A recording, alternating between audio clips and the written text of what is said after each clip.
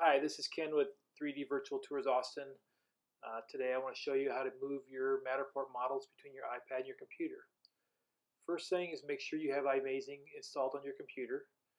Make sure you have this logo when you're looking for the iMazing.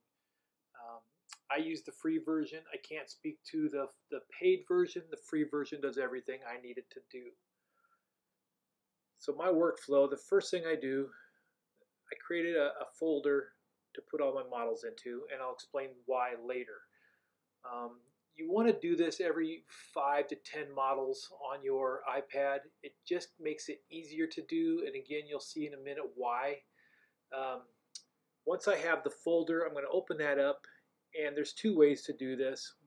One is to create a new folder for each model on your iPad that's visible right now. So you look at the model, and I create a folder, and I name it the same name as I have of the model. If you get too many models on your iPad and you have to go back and do this later, you're going to see where you have to open it up, look for what you're looking for, then go back and make a folder. It gets really confusing. So this is the easiest way I found, is just stay on top of it, keep it organized, and not get behind.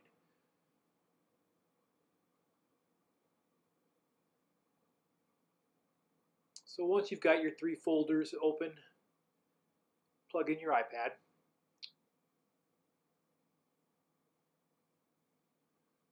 Once your iPad is plugged in and you bring up the iMazing, what you want to do is, once you've got your iPad selected, you want to open Apps. Open your Capture app. Open Documents. Open Jobs. Once your jobs are open, you can see that the names are just out of whack. And this is why I tell you to stay on top of it, because it's hard to figure out which model is which.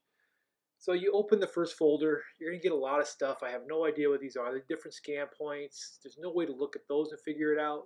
Look for your thumbnail right here, your floor thumbnail. Open that up. Whatever it takes for you to look at it, I like to enlarge them, double check. I want to verify, recognize looking at that floor plan, I know what model it is. So we go back to that model, click on Copy to Mac. Now you've got to look for the folder. So up at the top, you're going to go to wherever you have the folder. You have to find it the first time, and sometimes I have to look. This is Dogtopia, so I click the Dogtopia folder and I hit continue. Now you'll see the little blue line moving. This takes a while. Let's come back to it. All right, we're back, and it's finishing up now.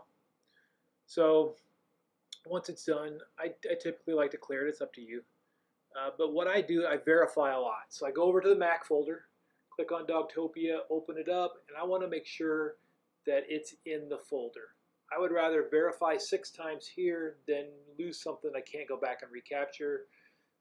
Find that thumbnail again, look at it. Yes, that is the Dogtopia model I wanted to save. So I can go back now, back to the iPad model, and delete that model off my iPad. Now, if you look at your iPad after you delete this, it will not disappear. Okay, we're going to go over that in a second. So I click on the next model, open it up, and when this one opens up, I see it's a model that I don't want to delete or move just yet.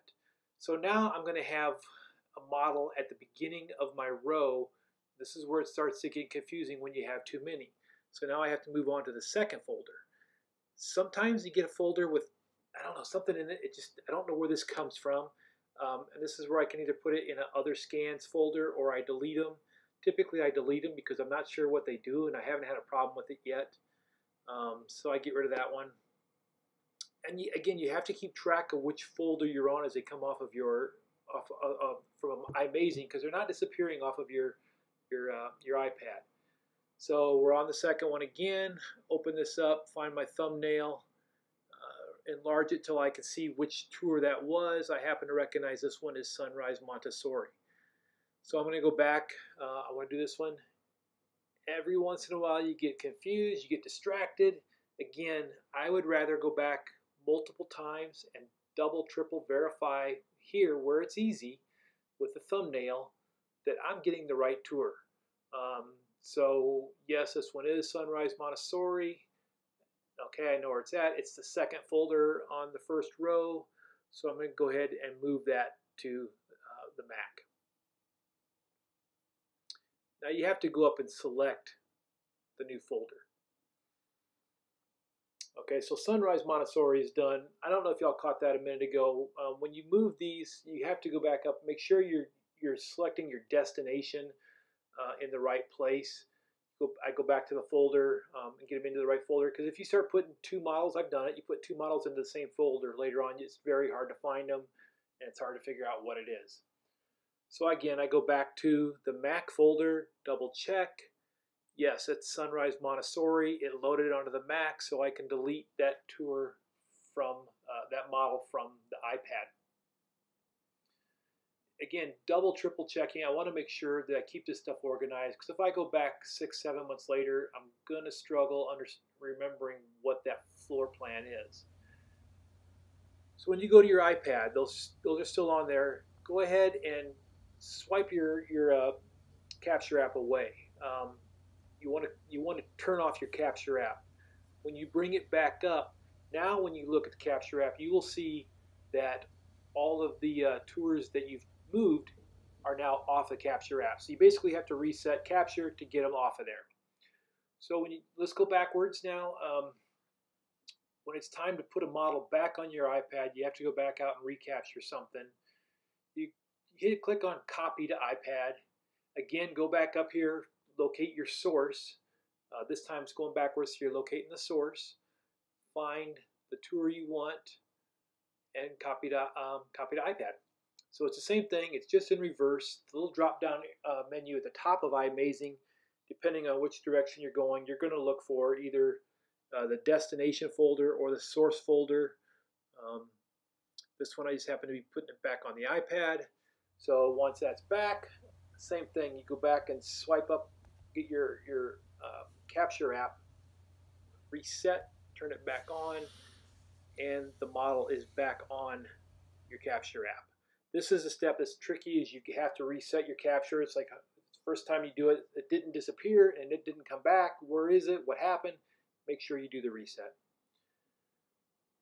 From there, delete your scans as you need to. I'm deleting this one back off of the iPad because it's still in. I double check, it's still on the computer, so I'm good. Here's where it's still on the computer, so now I know I can delete it off the iPad. So that's basically it. If you have any questions, feel free to reach out to me. I hope this helped. I know a lot of people have questions with this, and this is a great way to keep your iPad cleaned up and not have all the extra stuff on there slowing you down. And hopefully it'll save you a little bit of money on additional iPads that we don't necessarily need if we have the ability to offload everything. Thank you.